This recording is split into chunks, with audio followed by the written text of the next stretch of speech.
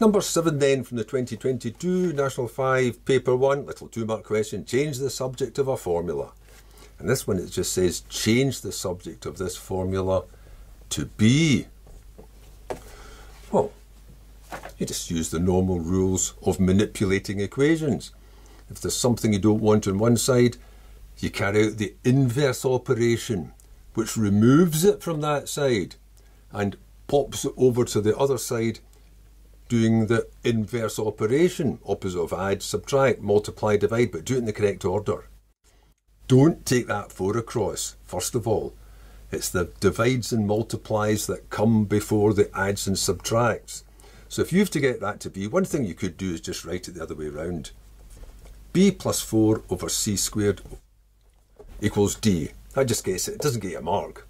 It just gets it into the right order, doesn't it? Because I want to get B, so I can see the two things I want to get rid of. The thing you get rid of first is this division. So B plus 4 would be, just take the C squared across and multiply. I'll just put them down in alphabetical order. Won't really matter. Doing that gets a mark. It's an easy B question, this. Now you just got that 4 to get rid of. Well, the opposite of add 4 is subtract 4. So what you're really doing is subtracting 4 from both sides. But the net result to subtracting 4 from both sides is that 4 disappears and you see a minus 4 over here. And that's the final mark.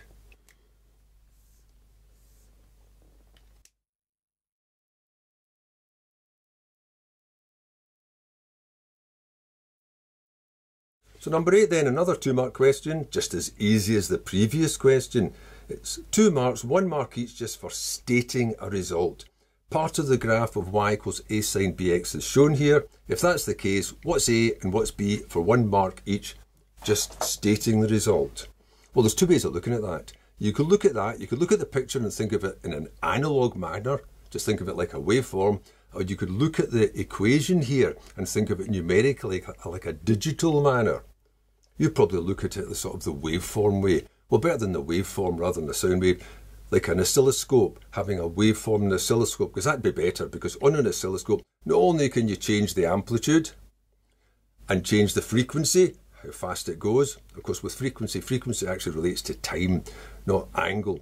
But you're better off thinking of frequency rather than wavelength, because frequency is an amount which increases the faster it goes, whereas wavelength is an amount that decreases the faster it goes. So just think of it like frequency. But not only that, if you think of it like an oscilloscope, you can also have the vertical shift, where you move it up and down, and you can have the horizontal shift, the phase change, where you make the wave go out of step.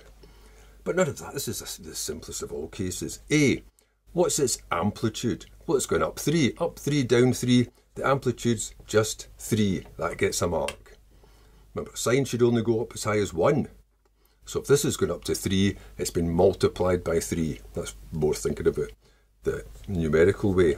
B, well, there should be 1 of these wavelengths by 360.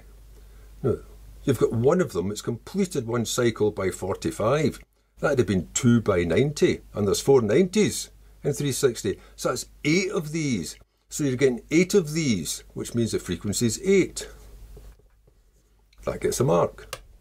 Numerically, you would just say, well, this is an equation. You put in numbers and you do stuff to it. So you put in the number x, you multiply it by something, you then find the sine of that. Now the sine's limited. Sine can only give an answer as high as 1 or as low as -1.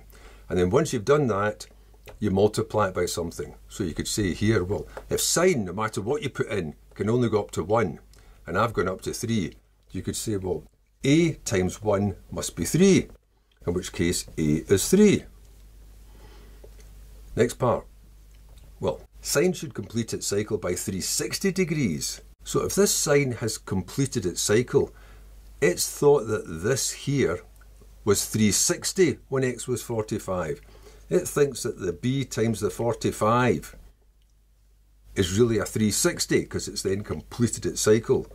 So if it thinks that b times 45 is 360, because sine of 360 would have finished it off, that means b must be 360 divided by 45. So b must be 8, same as before.